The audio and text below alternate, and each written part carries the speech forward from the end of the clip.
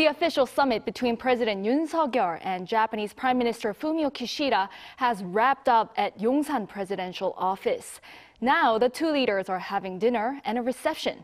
To find out more, let's connect to our Presidential Office Correspondent Do-yeon, who is standing by. So Do-yeon, what do we know about the official dinner and the reception so far?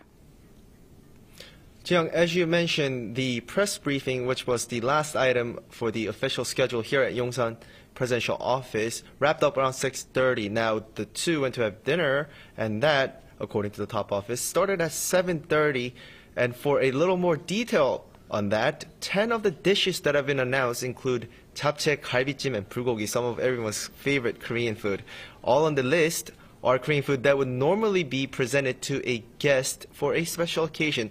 Now, alcohol is present, and the office's choice is cheongju, traditional Korean wine made from rice. Now, if you recall, the two did enjoy a long and candid interaction back in March when Yoon was in Tokyo with more than one meal and a few drinks. So, while the public is still waiting on how the dinner unfolds, it could be much longer before supper is actually wrapped up. But one thing to be aware of is that Japan was hit with a strong earthquake Friday, so this dinner could be more reserved compared to the one in Tokyo last March.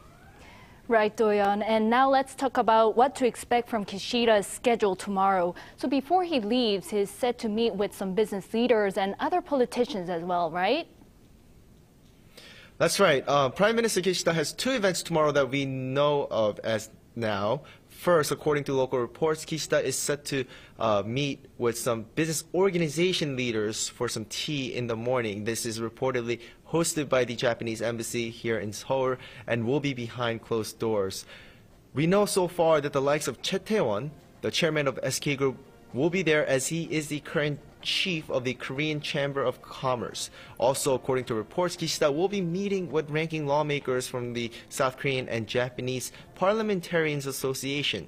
From the ruling People Power Party, it will be Chung Jin-seok, and from the main opposition, the Democratic Party of Korea, it will be Yoon Ho-jung. So it is both sides of the aisle that he will be meeting. Now, that's all I got for now. Back to you, Jiyoung.